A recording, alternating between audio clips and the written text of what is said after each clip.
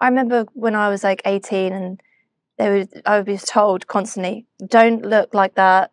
You look like a lesbian. You'll never get a record deal if you look like that. Don't be androgynous. Don't.